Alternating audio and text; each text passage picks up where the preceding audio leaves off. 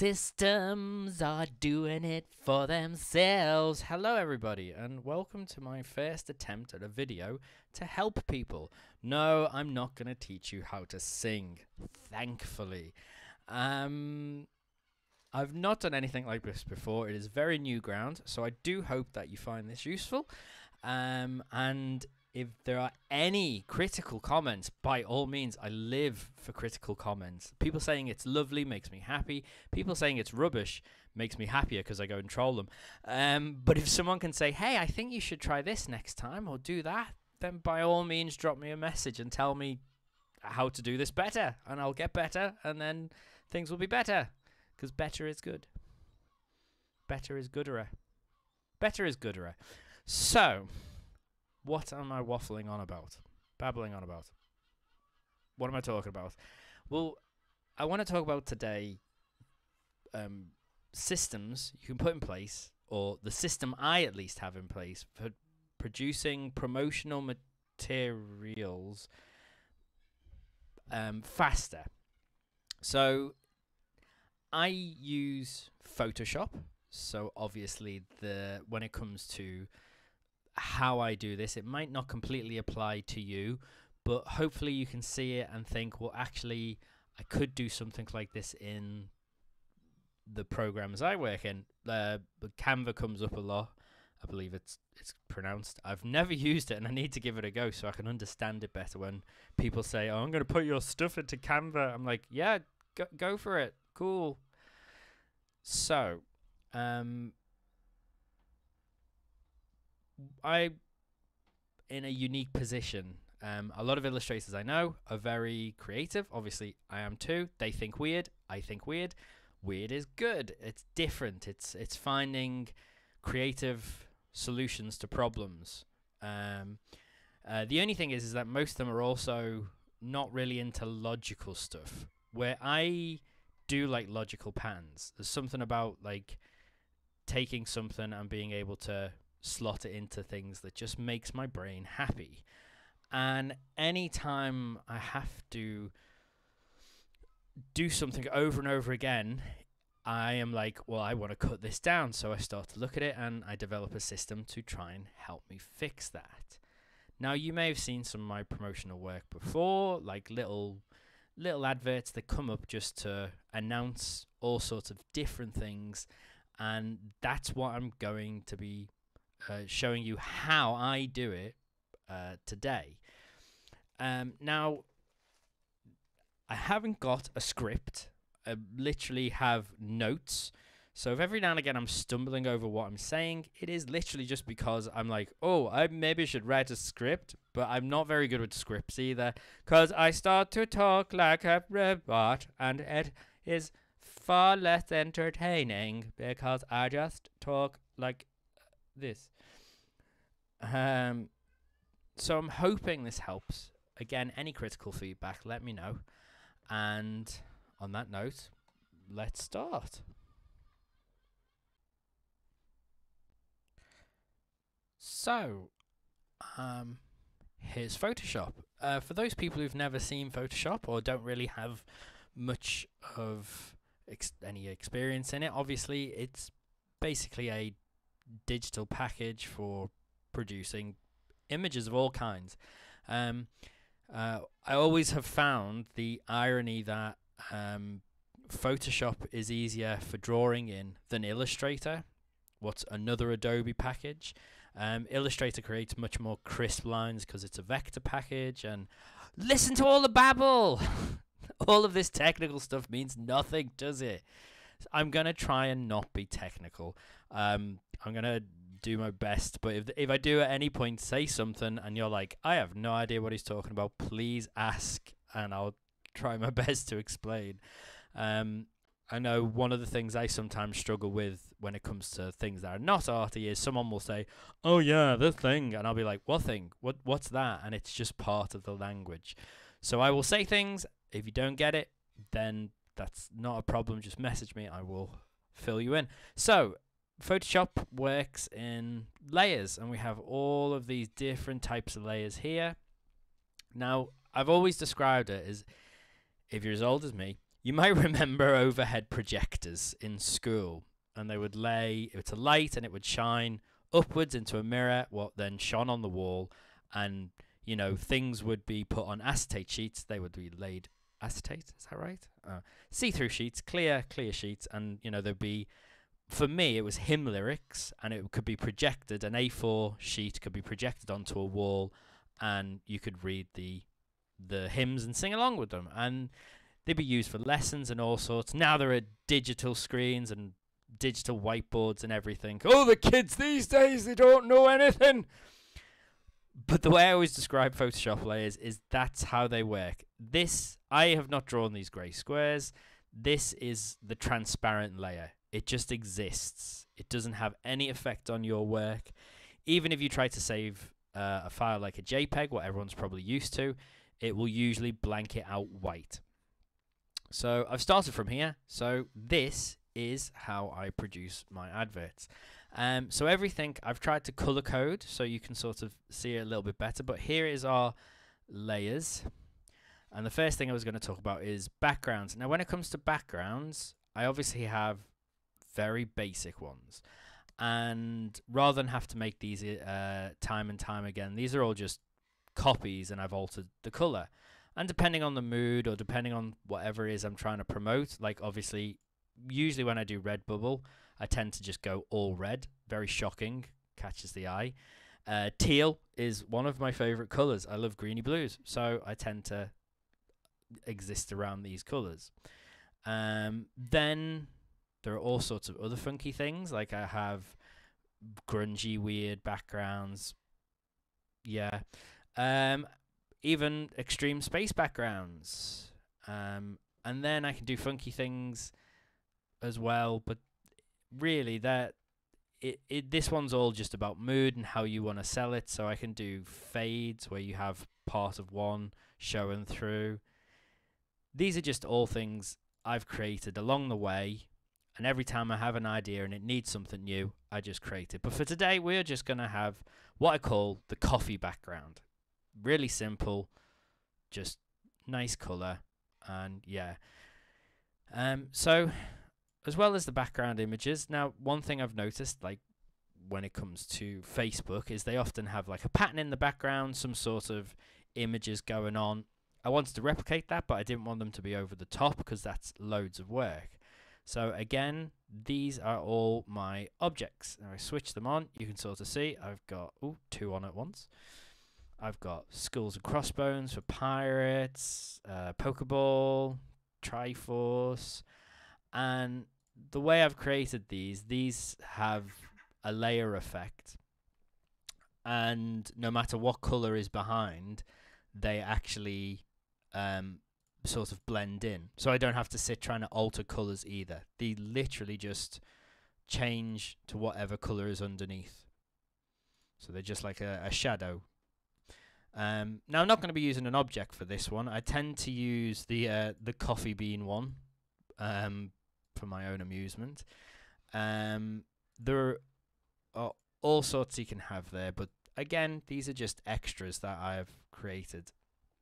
Now, the reason that they're important is, like, if I ask a question, I often drop the question marks in. Obviously, for Redbubble sort of events, I can stick Redbubble in. That's for my own amusement. So you can have all these backgrounds set up. You can get your own backgrounds and things like that. And then they're there. I don't have to keep recreating them or going to find them. They're all just there and ready to use. So that's the background and object layers. Now, obviously, you're going to need text. Now, you might not be able to see it, but on this text, there's like a little lock sign. So I'm just going to bring that up. And obviously, I've got my font style. I've got layer effects. Everything is set up and ready to go. All I need to do is type into it. But I have locks on these because the one thing is you don't want to keep changing it and then you forget the original settings. So as a sort of backup, I have this one. I cannot delete this layer. It doesn't throw up an error when I try to delete it, but I can't alter it. Usually, there we go, you try to alter it, but it's locked. And that way, I've always got the original font. So if I alter the other ones again and again and again, it's there. Having those things set up means that I'm not having to constantly retype things out or having to add different effects. All the things that I want to do are just there. Now, if I do want to alter the text in some funky way, I can mess around with it to high heavens, and I'll always have that original layer there. Now, one of the other things is always having some sort of link back to where people can obviously get in contact. And because this is a separate layer, again, it's always just floating there. So I don't need to worry about it. Now, I created this piece of text, and then I'm ready to go with that. Now, obviously, if you've seen me around like Coaching for Geeks on Facebook, or you've been to any of my pages, you'll probably recognize my cat Tires, who is my logo. Again, he's set up to just be floating there. He's in the same place. I think the only other thing I've got is an alternative one of him all snuggled up, but I've not found a use for it yet. It is just an alternative version that I made and then never got around to using. But obviously, again, it's something that links back to you and is very visibly your thing, so it's always there. So right now, all my promotions will look the same, so hopefully that means that people will latch onto them and recognize them. Now, the reason that I don't use some of the Facebook ones that are out there, and I know people use them, there's nothing wrong with that. Again, they're time saving, they're great, but this means that mine stand out and look a little different to what is out there. People who use the Facebook avatars, they have all these same poses, they have all the same backgrounds, where obviously I have a choice of backgrounds, and anytime I think, oh, I need a new one, I make a note of it and I create it. And again, it doesn't take that much time to add little bits and pieces, but it means that I'm never, once I've got it, I can use it as many times as I want. So at the minute, we've got our text, we've got, you know, our visible address, and we've got a nice logo going on. So what it comes down to next is something I just need to drop. Well, actually, no, we'll go for this one first. So obviously, you are very used now to seeing the little me's everywhere. Well, hopefully, because I use them in everything. But where's Chia? So Chia's the one I use the most. He's the bog standard little avatar of myself. And obviously he's happy and joyful and he's sort of drawing you in. The only other one I use just as often as him is puzzled, because I find they're usually the two states I'm in. I'm either really excited to show you some new piece of art, or I am confused or asking you a question or just posing some idea. So those two work. But as you can see, every single red layer is something that covers that bit, and I can basically just make them invisible and make them appear. Now the pirate one, as you can see, has more to it than just the avatar. There's a nice little booty box and there's a little ship added in. These are just all things I've created, and even more so, the pirate ship is an emoji what I created for Twitch users, and the box itself of dice is a t-shirt pattern on Redbubble. So it's just repurposing those things from other art. So they had their time, they've got drawn, and they're getting reused. What's always a good thing, if you can repurpose something into your advertising, it's just more link backs to yourself. Hey, this is what I do, this is how I draw. So the pirate's a bit more complicated. I don't think there's any more like that. One of my other favorite ones is Bob Ross. I find him quite inspirational as an artist, and you know, his technique is very interesting, because you're basically in a 45-minute show can paint a landscape, and there's probably people who spend hours outdoors trying to get the light right and everything. It's very technical. Do this thing, get a mountain. Use this brush, get a tree. But he's also just got some really awesome philosophies that I always kind of inspired me. So I love using the Bob Ross one. But again, he also ties into art and that sort of thing. And then the other one that I was loving creating was all my nerdy D&D ones. Where's my tiefling? Yeah, angry tieflings for the win. or edgy tieflings for the win. So again, these resources are there now. That's it. There, I don't have to think about them. Now, some of them, I have to admit, I've only used once. They've not come back up again. Let's see, what's a great example of one that probably has appeared once and then vanished and never been used? Oh, I can't see one. There was a Legend of Zelda Day. I grew up playing Sega, so Nintendo was not my thing. But I thought, well, I'll create a little Link version of myself. I created the Triforce background, what you probably saw, the background object, what obviously you saw before. And that was a whole theme just for a day. And then not really gone back to use it again. So sometimes, I'll create something that maybe isn't as useful as others. But obviously things like zombies, coffee me definitely gets used as well. Like, I run on coffee. So yeah,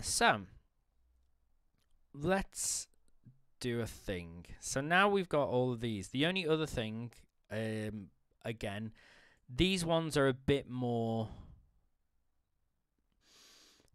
random. I guess random. Let's go with random as a word. So if I just turn the text off for a second, one of the other things that I do use from time to time are clip arts. So just things dropped in. So again, I've got a nice big Redbubble logo for when I'm doing anything promotional or when they have a flash sale, just to sort of catch the eye, because if someone wants something from Redbubble and they suddenly see it, it's like, oh, I wonder what that is, or at least that's the hope. And then things that haven't been used that often, like one doesn't not simply create content, but one does repurpose it. So bit of Christopher Lee, because bit of Christopher Lee in your life. So there's all these different things. Yeah, that's enough of that. But the clip arts are a bit different because they appear in the text and you then have to format the text around it. What for me, not a problem. Tends to be quite straightforward. So we've got our clip arts, we've got our characters. We now have a full sort of like promotional thing. So let's stick in, should we have a cheer?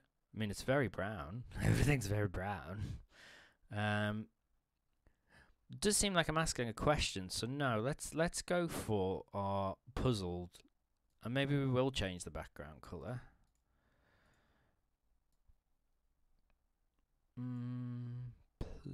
Oh wait, let's turn the coffee off. Plum, lavender. Ooh. Ooh. So yeah, let's go with that. So we now have our promotional piece. That's it. Now I could change that and it will take less than 2 minutes. The longest part is typing up what you want in there, and also typing up the copy that appears in underneath, in the comment section as well, sort of with links or details of what you're talking about. So really, that's my system. And it helped a while back when there was a flash sale on Redbubble, and I wanted to create a lot of Redbubble advertisements as fast as possible. And because I had this set up, it was really easy. The other bonus is I do suffer from bad mental health days. I will be lacking in any energy, and I still have to do this. I still have to create promotions. I still have to do my art. And the art is the most important thing, obviously. So if I'm wasting time on this and wasting energy, then the art won't be as good. So having things like this is always a bonus to that. You can, you're feeling low, you're tired, and you can just sort of roll out of your bed, make your promotion, and roll back in. Now, the other thing I tie this in with, but I'm not going to talk about too much, is I have an account on Sendable. Sendable's great because you can schedule things. I literally had posts scheduled a month ahead. What also tied in with this system means that I spent, I think, 3 days in total on getting everything into Sendable. So creating the promotions, posting them, and scheduling them ready to go up. And that meant that after that, an entire month could be just focused on random promotions or mostly focused on getting on with some art. Stopping and starting, I find, is one of the biggest things to slowing you down. If you're doing one thing and then you've got to go to another and you're thinking, I'll do this and then I've got to do that and I've got to do that. Where if you spend a couple of days just getting all of this ready, even to the point that Sendable allows for repeating posts, so you could create a promotion that's just going to run, and then put that up, and then that could just run, well, technically forever, and you wouldn't have to worry about them again while you focused on more important things. So your clients' needs, the things that you need to be getting on with, all the bits in between. I mean, there are so many components, probably things I still don't even know about and I'm not doing. I'm new to this. This is all new to me. So that is my system. I hope that makes sense. And yeah, suddenly hit the end. I suppose one thing there is to talk about is, obviously, as an artist, I can create all of these things myself. Not everyone is artists, but that is where you can then hire someone like myself to come in and produce these things for you. Now, like I say, I don't know much about Canva, but I do work with Mark Kington, the Copyfather, and he himself uses Canva, and he drops various different resources into it that I produce for him, and so it can be done. So you can get someone like me to do that for you. So that's it. Thank you very much for watching. I'm sorry it went on a bit longer than expected. I can babble for England. If you'd like to ask any questions about anything in the video, please, by all means, just drop me a message. If you are interested in getting some resources for yourself, whether it's a little avatar or something else, then by all means, again, contact me and we can discuss details. Again, if there's any critical feedback you'd like to give me about the video, then yes, I'm open to it. I do want to get better at this sort of stuff. But before I go on any longer, I better stop. So thank you very much for staying to the end, and I'll speak soon. Bye.